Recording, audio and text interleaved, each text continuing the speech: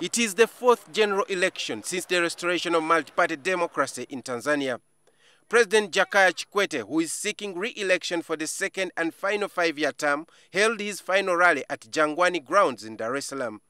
And the man who is giving him a spirited challenge, Dr. Wilbroad Slaa, was in Mbeya City in the southern highlands of Tanzania. While Professor Ibrahim Lipumba, the chairman of Civic United Front, who has come back for the fourth time, wound up his campaign in Dar es Salaam.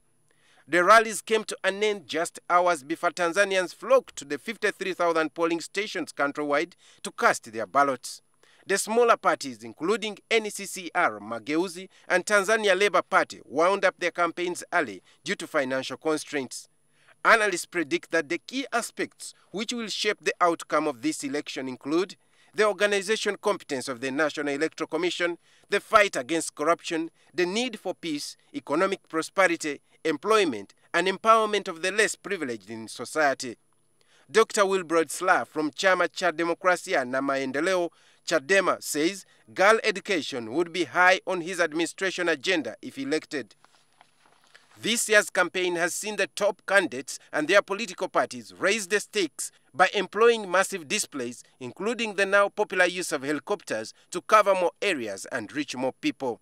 Hilary Yesiga, NTV, Weekend Edition.